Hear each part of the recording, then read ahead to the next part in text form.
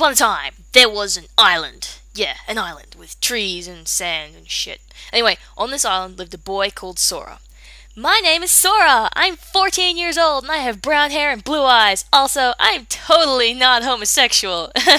Sora had a best friend slash butt buddy whose name was Riku. The darkness is everywhere, oh god! Also, I'm too bishy for you. Yeah. And then there was also some broad who hung out with them all the time. The three of them lived on this island and they were really happy because they never had to go to school ever. That was until a freaky storm happened. Kairi lost her heart, Riku dissolved into a pile of purple goo, and Sora started hitting things with a giant key. Then he got sucked up into the sky or something. Yeah, just like that. Because no one cares about Riku or Kairi, the game follows Sora, who wakes up in a freaky town full of prostitutes, drug dealers, and gang warfare. Then someone tried to mug him and bonked him on the head, so he started hallucinating about a duck and a walking dog who were trying to molest him. Yeah, that's pretty fucked up.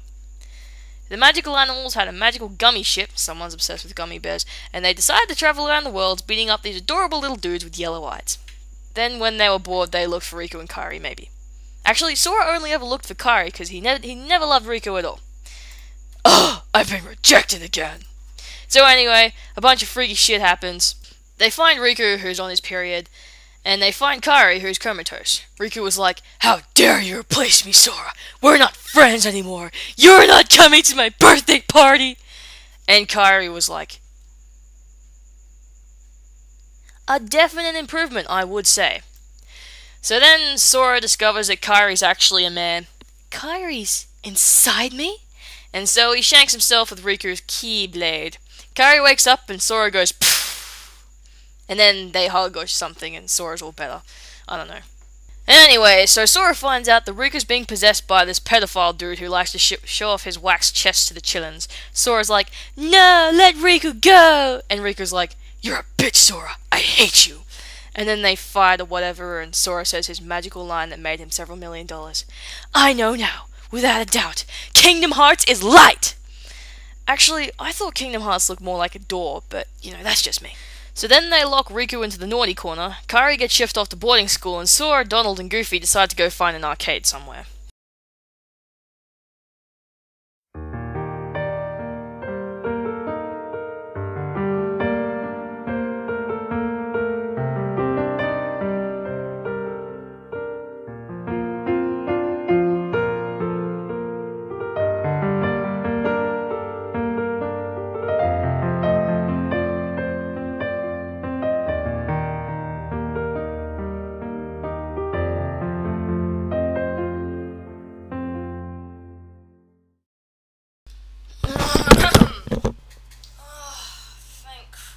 That's over.